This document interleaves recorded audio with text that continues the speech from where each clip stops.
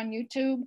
I don't know which one of you wants to start, if it should be Commissioner Schatz or probably Commissioner Schatz with Woodside, because that's the first piece that then moves to the other. Does that make sense?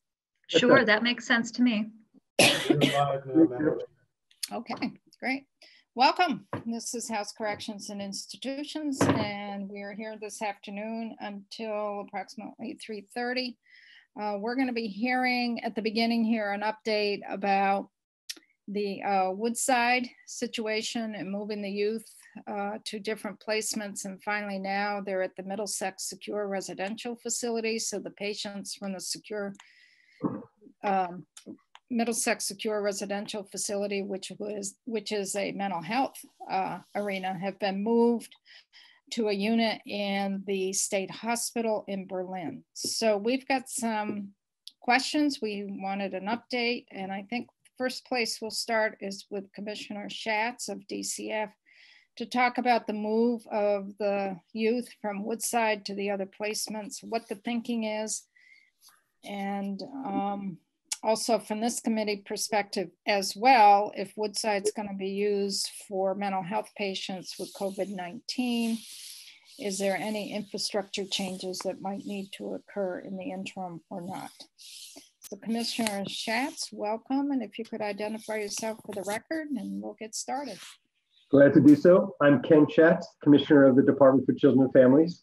I do appreciate the opportunity to fill you in on what has been going on in the last few weeks. As you all know, all of us are striving to address this pandemic. It is incredibly challenging. I think all members of our community obviously are impacted. It has, in fact, also affected our state systems. And so really what this is about was in discussions with the Department of Mental Health, recognizing that they had a significant need to have an alternative site for psychiatric patients with COVID-19 symptoms. They had identified, working with other hospitals, and Sarah Squirrel can fill you in more detail, that Woodside might be a facility that would meet their needs. As we continue to only have 3 or 4 kids, it made perfect sense to us that we would vacate that facility for the greater good. And so we moved very quickly to identify, along getting support from the Agency of Human Services as a whole, and frankly, community providers. We found a place in St. Albans that was available, that seemed like a good spot. We moved very quickly on March 24th to set up a program at Suite 12. This was set up to be a staff secure program. We had 4 kids there. It had flexibility to be used for a variety of youth. We had thought we would be able to put locks and alarms on the doors and windows to provide an appropriate level of security. And frankly, I need to own that we moved perhaps too quickly and didn't nail that down. And it turned out we could not do that to the facility. That is, we could not have that level of security. We did have a couple of escapes that made it abundantly clear that even though, again, we thought we had enough staff to appropriately supervise the youth, that the nature of the situation just wasn't working. Along that period of time, again, in consultation with the Department of Mental Health, we discovered that the department had made plans to temporarily move the patients in Middlesex to the Vermont Psychiatric Care Hospital. And so I think it was Tuesday of last week, that facility was vacated.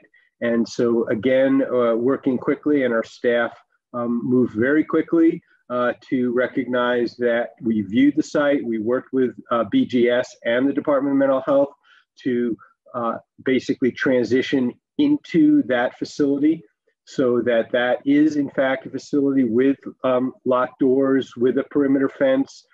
Candidly, although I haven't been there myself, I'm told that it has actually nicer facilities than Woodside with respect to the care and treatment of youth.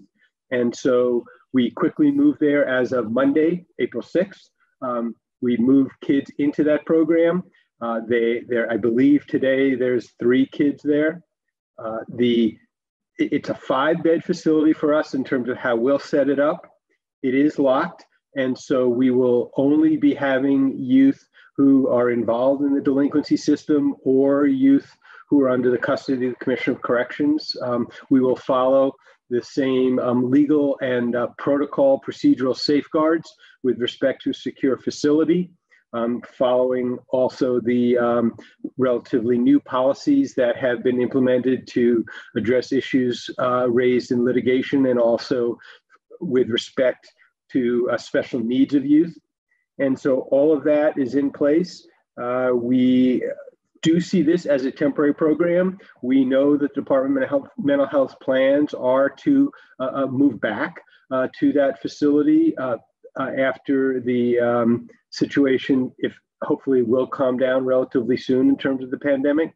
So we're continuing to move forward with our plans as described in our proposed budget for 21 to no longer use Woodside for youth as of July, and to have alternative sites available for the care and supervision of youth in residential programs as needed. We're continuing that effort, by the way, in terms of talking to various community providers and continuing to look at the alternatives available to us. So I'll sort of stop there and glad to answer questions. Okay, questions of the committee? Folks, anyone? Kurt, and then Sarah. Has there been, I realize that there's pressure, but has there been any long-term thoughts of where the youth from Woodside would end up after all this is over? Yes, we did, as you may recall, do requests for proposals. We did receive responses to that. We did get one that is promising. We're discussing with them the possibility of creating a residential program that would be available to meet the needs of youth with behavioral issues, including mental health and maybe even autistic challenges. That's not a short-term solution. That would be something that, if our negotiations are successful, wouldn't come online for a while. So in the meantime, we are talking to a variety of designated agencies and other community providers with respect to what we still perceive as our need for 3 to 5 secure beds. Okay, thanks. Sarah. Kurt actually asked my question. So for those three youth that are currently at the Middlesex facility, would they qualify for that new proposal that was just submitted to you in the community? Actually, because I don't know exactly what the negotiations would result in, the short answer is maybe. So we would still need possibly a placement for 3 to 5 youth that a community setting might not be able to take, depending on negotiations with the community system. Well, we know we need to have a need for the 3 to 5 secure beds. If this new program is able to meet that need, of course, that is available. But also, to be straightforward about it, my thinking is I'd like to have the secure beds dispersed around the state, not just in one location, so that we don't have the extended transportation issues from one end of the state or the other if there's a need for placement. So from my perspective as a system, I think there's value to having some secure beds in different parts of the state, albeit a small number. So Commissioner, should those secure beds be physically secure or staff secure? I think we need some level of physical security. Again, because the numbers are so small, there's some advantages to having flexibility depending on the size of the program. That is, when there really is a need to have locked doors, we want to have locked doors. But frankly, if we don't have to, I'd like a program to enable the youth there to have a little bit more access to the community as safe and appropriate for them. Okay. Any other questions? Butch? Oh, Butch and then Kurt. Good afternoon, Commissioner. So of the 3 youths that you have now in Middlesex, did those youths come to you via the courts and DOC? One of them is a child in the custody of the Department of Corrections. The other two came through DCF and the youth justice system. Okay, so just trying to figure out your census. And I'm assuming the youth that came to you through DOC is required to have a secure place to be.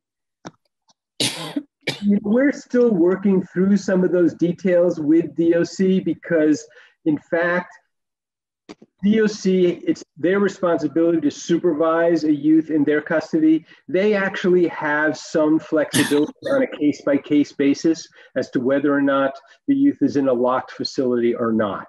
But to be clear, when we look to the future, and when I talk about the 3 to 5 secure beds, I'm including the needs of those youth in the custody of the Department of Corrections. My view is even though legally they can be held in an adult facility as long as there's sight and sound separation, that's not a good environment. And so we are trying to meet that need within our youth system. Okay, thank you. Kurt? Yeah, 2 questions. What's the age roughly of the ones that we have now in custody there? I don't have that right at the tip of my fingertips, but typically it's primarily 15 to 17-year-olds. Okay, and I assume that because all these are actually coming through the judiciary in one way or another, that we still have the same Medicaid funding issues, where they would not be, regardless of where they're held, they still would not qualify for Medicaid funding. In terms of our present program in Middlesex, that's absolutely correct. And if they were like at Suite 12 or something like that?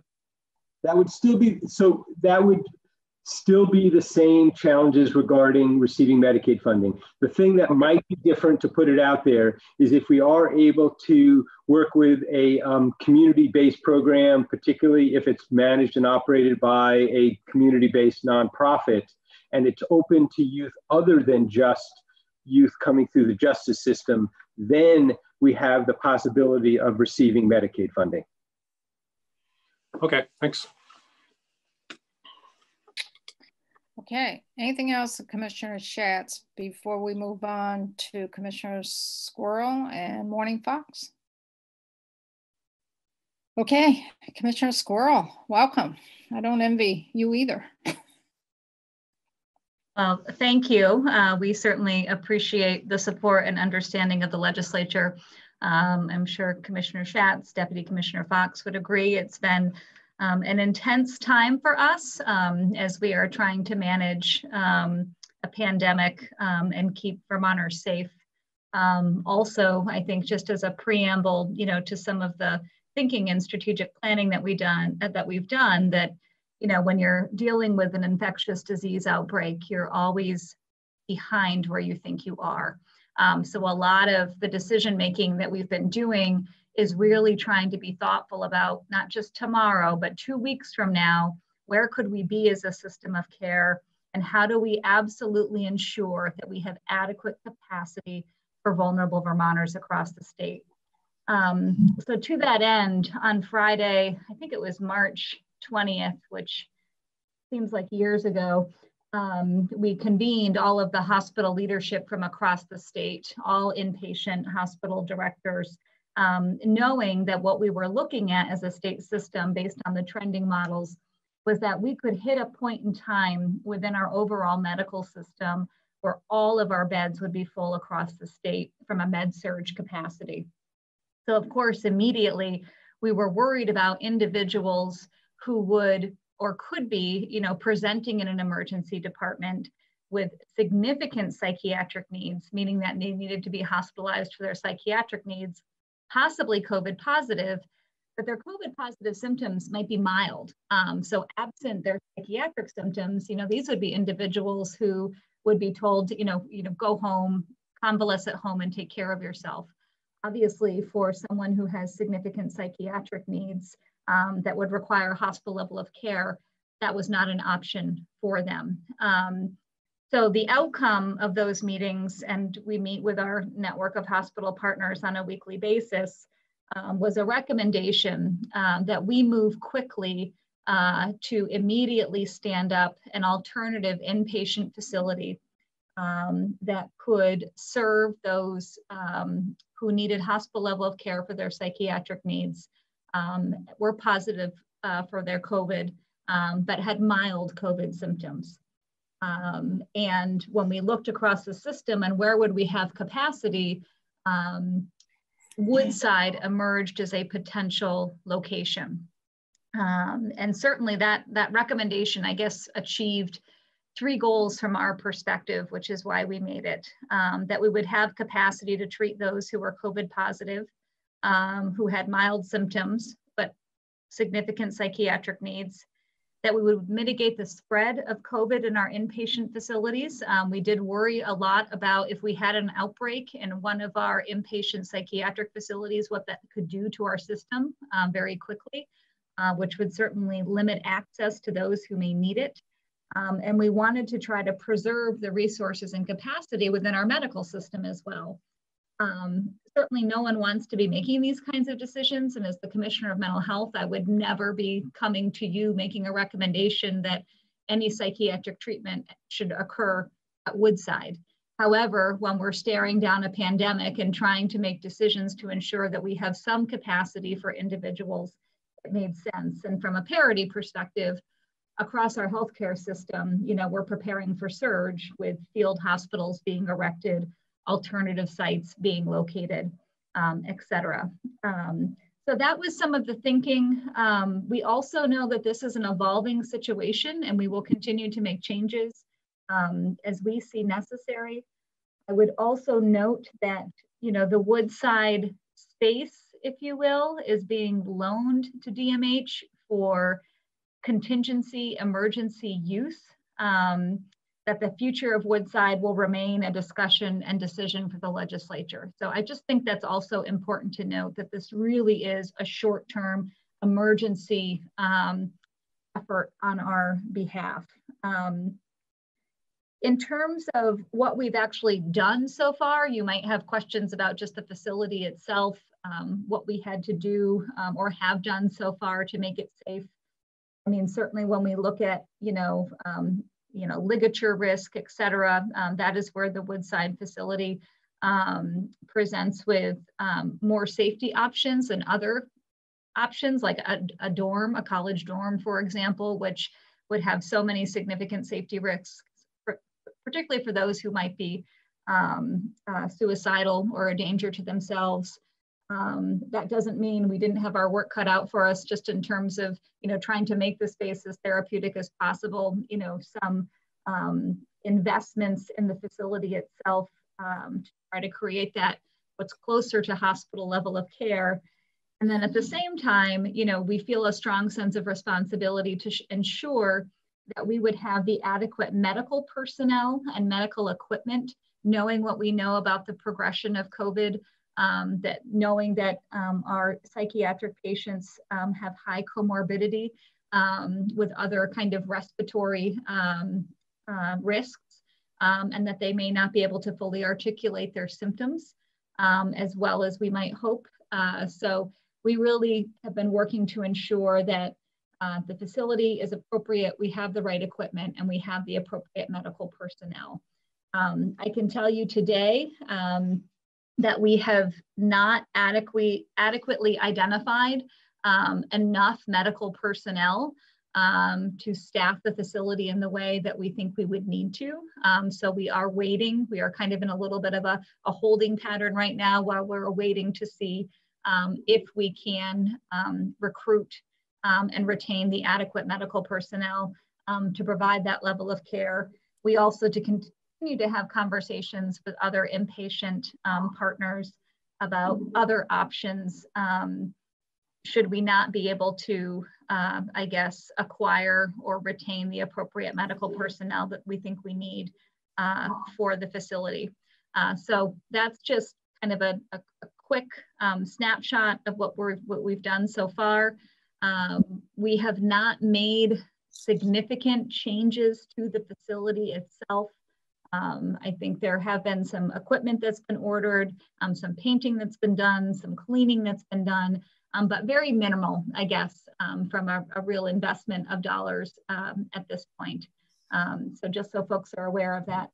I would also just underscore that this is intended to be kind of a worst case scenario option for us.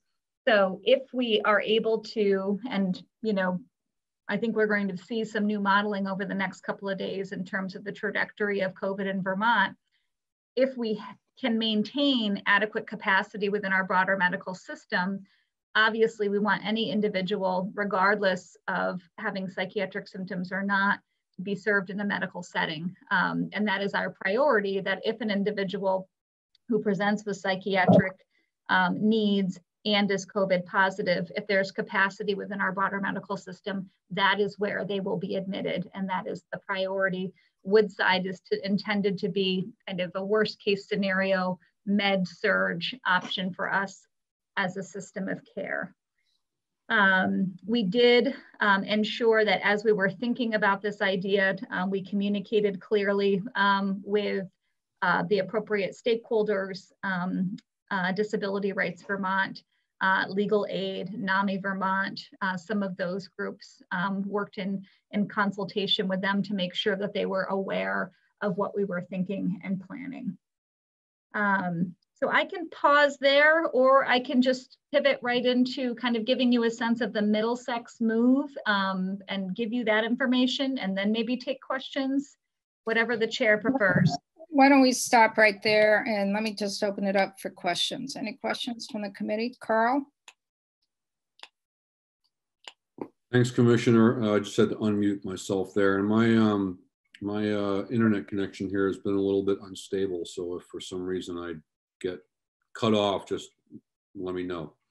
Can you just give us a sense of what sort of numbers you've designed the sort of surge facility there at Woodside for? And am I correct in understanding you don't have any patients there now? That's correct. We do not have any patients there now.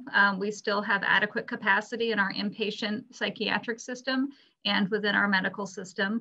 The overall capacity of Woodside, I believe, is 25 to 30. I think we were thinking a maximum of 1 to 10, just given the guidance that we have from the CDC and VDH about viral load, trying to maintain adequate distancing between patients, et cetera. Thank you. And the limitation of access to medical personnel also drives a lot of that capacity as well. Thanks. So we have a couple more questions, Sarah and then Butch. Thank you, Commissioner. So I have a couple of questions. I'm from Southern Vermont, so we've been hearing a little bit about what's going on in our local hospital and the Brattleboro retreat. And so I'm curious to know how that's been going from your perspective. The Brattleboro retreat is preparing to have COVID beds because Woodside is not staffed and open yet. And I'm just curious if there's a role for them, if you're anticipating that they'll be playing a statewide role there. Yeah, that's a good question. And we did speak yesterday with folks from Brattleboro Memorial Hospital. That's part of the collaboration that's happening. I think what you're seeing is, and even when we were having initial conversations about a statewide approach to this, was there capacity that was needed in the southern part of the state? And if things were unfolding quickly, knowing it was going to take us some time to get Woodside up and running. I think Brattleboro Memorial has also been concerned. They're a very small hospital. What did they feel that they would have the capacity to really do, if there was, kind of an influx of COVID positive patients at the Brattleboro retreat. So I think they have worked collaboratively together to come up with a solution for kind of that worst case scenario. I don't think any of our solutions across the state are perfect right now because essentially the retreat is trying to create a negative pressure environment, which is always challenging. I'm sure they're thinking about the same things that we are, having adequate medical personnel. It does sound like Brattleboro Memorial and the retreat are working very collaboratively together around that. And at the same time, we would also underscore and advocate that from a parity perspective, we would hope that individuals who have psychiatric challenges and COVID positive symptoms that would require hospitalization would of course be admitted in a hospital setting. So I think that's kind of a quick summary of what I understand that they're planning. And thank you. I've also heard anecdotally that the number of folks coming into the emergency room with acute mental health issues is really much dramatically lower. Is that true statewide? Yes, across the system of care right now, we have seen a general slowdown, if you will, that we are seeing, you know, part of the strategy when you're I guess, staring down an infectious disease outbreak and you're managing a medical facility, you try to decompress your units as appropriate, because we don't want people, you know, in these close settings if that's not necessary. So I think there was our teams across the state, you know, discharged where appropriate, you know, so overall we're seeing lower census across our inpatient system. And then I think because there is, you know, people are self-isolating, they're not out in the community as much, that we have seen a general slowdown in individuals coming to the emergency departments. For example, today we had no people waiting in the EDs, which certainly, you know, given what we're facing as a state, you know, one might say is a good thing. At the same time, that also worries me as the Commissioner of Mental Health, that we may have individuals who are experiencing significant psychiatric distress, are afraid, you know, not going out in public, afraid to go to the ED, and are maybe not getting access to the kind of care that they need. So that's something that we're keeping an eye on. Certainly our community mental health agencies are working very hard to ensure that the folks that they are connected to, CRT clients, et cetera, we're doing a lot of targeted outreach. But yes, generally we're seeing a slowdown. I would also, my thinking is that we may at some point see more of a surge of need on the mental health side broadly across the state, as maybe we move into more recovery mode as a state. So thank you. Yeah. Butch? Good afternoon, Commissioner. I'm sure you're going to mention this, but I don't want to miss it when you get into the next piece about moving folks around. We're very interested in seeing how you opened up beds at VPH, whether you had that capacity there or if you had to create capacity, and how the folks took to the move, and what's the environment they're in, and is that current environment beneficial to them, to the folks that you had at Middlesex? And then lastly, I guess, was the all this move that you made, which took, I'm sure, some monumental decisions, was that in preparation for freeing up Middlesex for maybe the folks from DCF, or was it just the best move to make at the time? Yeah, all great questions. So I'll just share with the committee kind of how we got to that decision making around Middlesex, if that's okay. Yeah, that's a good transition. Great, yeah, thank you. So we, like other medical providers across the state, immediately started experiencing significant staffing shortages at VPCH.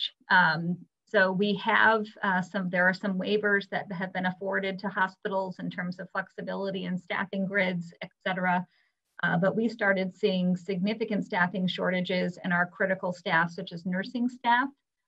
We share staffing with Vermont Psychiatric Care Hospital and MTCR.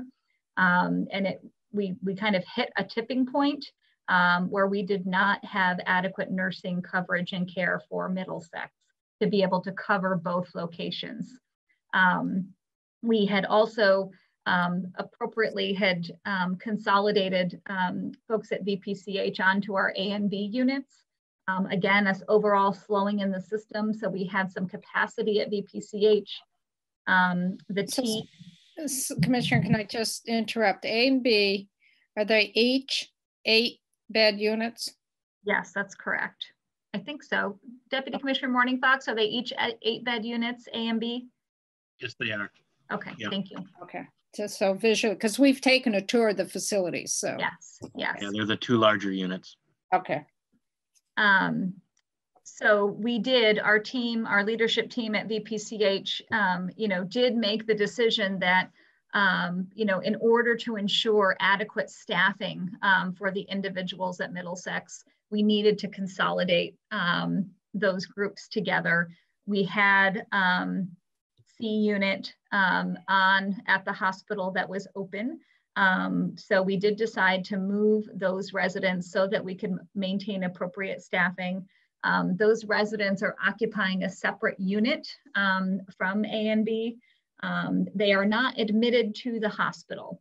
So Middlesex is a therapeutic community residence. It is licensed as a residential facility. So while they are currently residing at the hospital, they're not admitted to hospital level of care. They're also still receiving their kind of daily residential programming, you know, access to the library, the activity rooms, the outdoor space, and certainly now have more adequate access to staff and critical resources. The move itself went well. I can't say that it wasn't without its bumps. Certainly when you're moving folks who are used to their current residence, who are there because of significant psychiatric needs, that was a transition for them. I think the staff at VPCH and MTCR, you know, did a commendable job of, you know, trying to make that as thoughtful and safe a process as possible. From a safety perspective, there weren't any significant safety concerns at all. It was more of just the transition of being in a new space. And, you know, as I, you know, speak with the CEO of VPCH on a daily basis and the nursing team and social work team there, the residents do seem to be settling in. So to Representative Shaw's question, we made that decision long before it was determined that the alternative site, Suite 12 for DCF, was not going to work. And then of course we said, well, now Middlesex is open. So DMH essentially offered that to DCF to say, you know, this might be an appropriate interim place for the youth that were moved to Suite 12 to reside. So, and this is a question, both, and this may be too early to tell, but for both Commissioner Squirrel and Commissioner Schatz, do you think once everyone settles in to this new environment where we know the state hospital, it's a much, when we toured it, we said, boy, this is where the secure residential really needs to be. It's a much more therapeutic facility that population could avail themselves of. And with the Middlesex secure residential, which we've been trying to replace, that environment is very different for those youths than Woodside.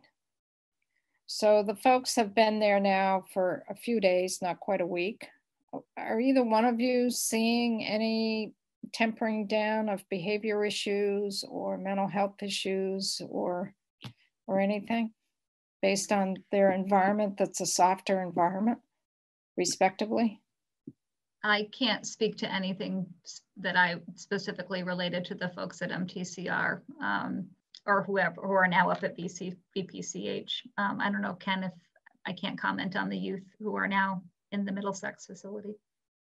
One thing that I will say is I don't have anything definitive, but I have to say that even when we made the move to Suite 12, one of the things that was good was having more access to the community, which is generally speaking a good thing, so long as we can appropriately supervise those youth and they adjust appropriately. So that, from my perspective, was a bit of a positive. The move to Middlesex, and by the way, we're calling it the Middlesex Adolescent Program now, is too recent to really make any determinations. Okay, it'll be interesting to see as the days go forward.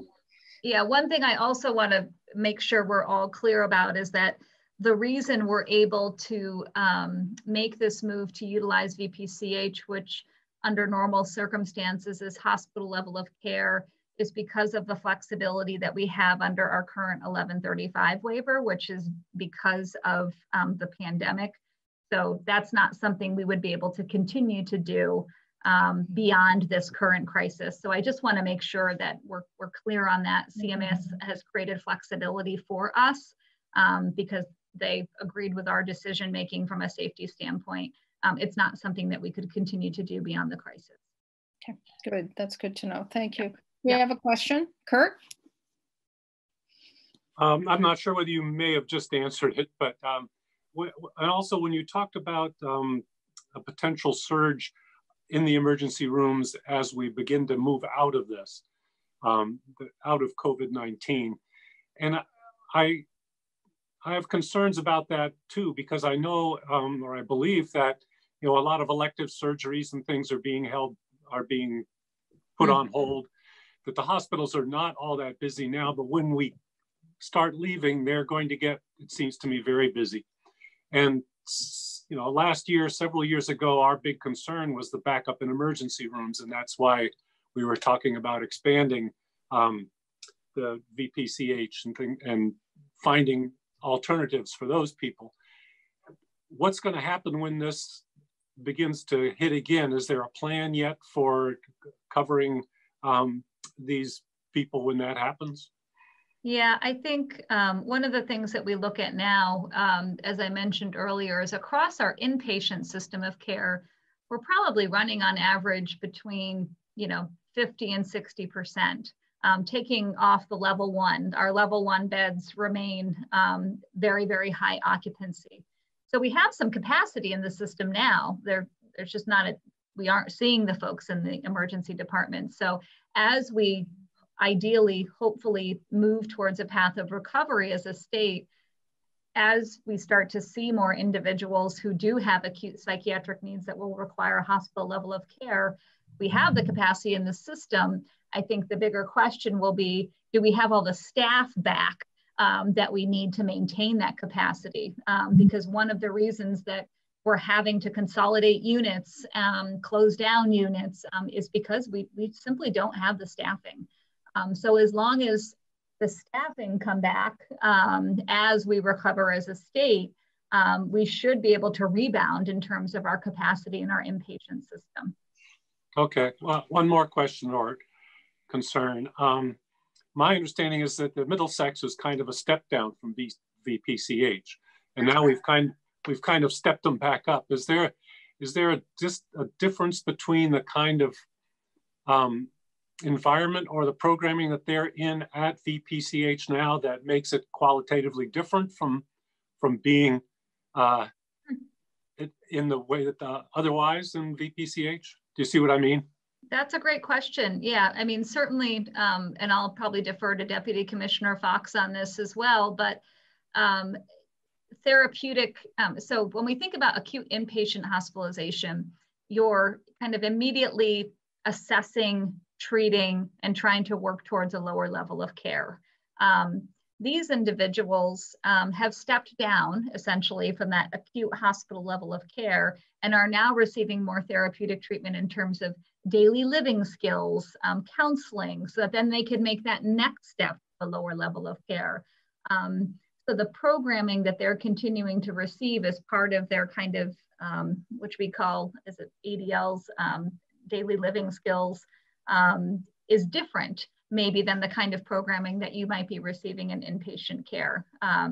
But I'll just defer to Deputy Commissioner Fox, who likely has more to add to that. Their programming will be the primary piece that's different than the other patients at the Vermont Psychiatric Care Hospital. So the goal is that the type of programming and treatment orientation that they were receiving at Middlesex, they're going to continue to receive. The only main difference really should be just the physical location is different. Both sites, because of COVID and the pandemic, we have stopped doing community visits and having visitors coming in to try to prevent infections, because the folks who live at Middlesex and now the C unit at VPCH, they're some of our more medically compromised folks, a number of very elderly, COPD, chronic health conditions for folks there. So we had to be very conscious and cognizant of that. And so we had already stopped that type of community outings. So that's not a change by coming up to the hospital. And it'll be the goal, similar to moving back to MTCR, as soon as we're on kind of that other side of the curve, if you will, that we're able to move back to Middlesex. And at that same time, it'll be also moving back into community outings and those types of things. But as far as the internal treatment, their programming will remain essentially the same, which is different than the type of programming and such for the other patients in the hospital. They will not be subject to any kind of emergency procedure. They would not be secluded or restrained, none of those types of things. And that's, based on what Commissioner Squirrel was mentioning, is that, they're not admitted to the hospital. They're just, we just basically kind of are using the physical location as a place for them to be living at for the time being.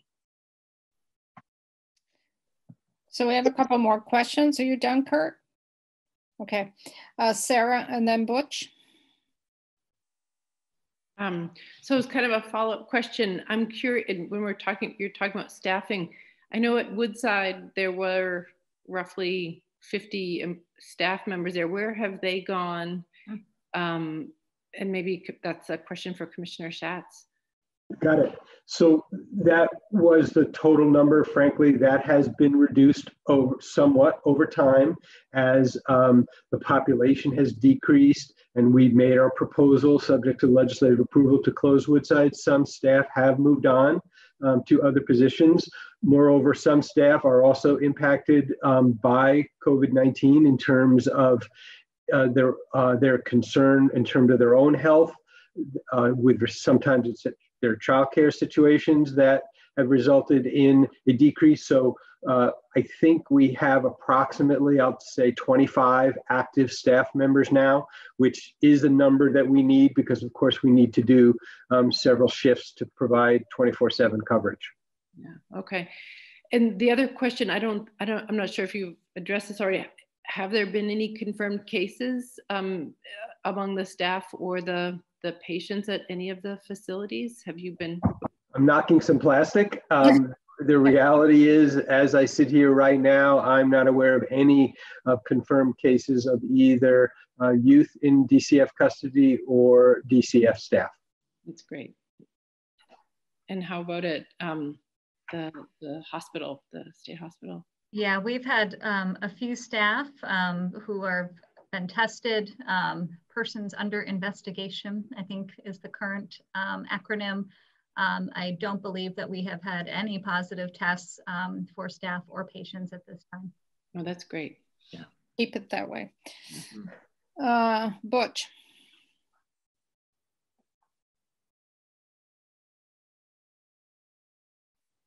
You gotta unmute, Butch. Something happened. You gotta unmute. So a drop down came just as I went to hit the mute button. So anyway, sorry about that. No, that's fine. Too many emails coming in. Yeah. So for the deputy commissioner, talk a little bit about up at VPH with the folks there from Middlesex. Are there challenges or whatever for separation and security, and the folks there from Middlesex being able to get outside, similar to what they had down in Middlesex? And I'm thinking outside the box a little bit now. So sure. No, we have two separate yards at VPCH, and so we ensure that the folks on C unit, the Middlesex folks, have access to a separate yard, depending on what's available or what's free and the needs at the time, but that they always have the access to a separate yard from those that would be occupied by the patients. And we've got other kind of different things that are in place to make sure that folks are understanding and know who the residents are versus who the quote unquote patients are who are in the hospital. Separate dining, separate yard, all those kind of things. The staff is, as Commissioner Squirrel mentioned, we share the staff between the two facilities. However, there are certain staff that have a primary placement. So there are some staff whose primary placement is the hospital, and others, their primary placement is Middlesex. And that's going to remain the same, that those primary staff will remain the primary staff for Middlesex. The extra supports would come from other staff that work in the hospital. But if there was, say, an emergency or something of that sort on the Middlesex unit, they've really put in place the protocol so that that emergency response would be the same as if it were happening actually at the Middlesex facility, where we'd be working with Washington County screeners if there was a need for an EE, things of that sort, and then to avoid the need of going, say, to an emergency room for an emergency exam, we would have screeners come in, our doctors can do their portion, and we would just move someone from the Middlesex unit to an inpatient unit. Thus also avoiding having to go to the emergency room and all of those complications with that.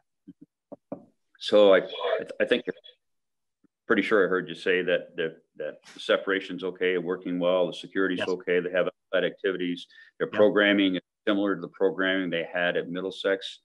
However, my next question was, at Middlesex, were they allowed to prepare their own meals? Not really. The kitchens in Middlesex are not made for doing large meals. We have the capacity from fire marshal concerns. You remember the stoves don't have any kind of venting hoods. So they'd be able to do some smaller, baking, type things to work on that kind of skill base. And that's a bit trickier, to be honest, right now. So just as I asked the question, I suddenly realized that they're shipping meals down there from right. PH on a daily basis. So not having a place to prepare food does not affect their programming.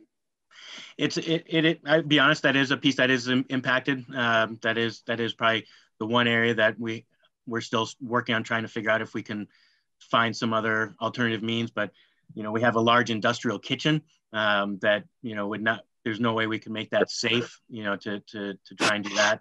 I believe we do have microwaves and things of that sort, so that they are still using those types of things, and that's generally what a lot of the residents at Middlesex would use, microwaves to heat up tea, make oatmeal, things of that sort. Thank you. Yep. So anything else? We're bumping up against the two other folks who are waiting to testify on S338, and I don't want to take up the commissioners and deputy commissioner time anymore, and we absolutely have to. Is there any other questions? Okay, if not, thank you, both commissioners and deputy commissioner. I know you're doing yeoman's work. I want to thank you on behalf of the committee for all that you're doing. Thank you for taking some time here to give us this update. It really does help us in our work going forward in one way or another. It is all not for naught. You're very welcome. Thank you. Thank you very much. Thank you for your support. No problem. Take care, everyone. Keep your chin up. Thank you. Thank you. Okay. Oh, okay, folks, time to transition.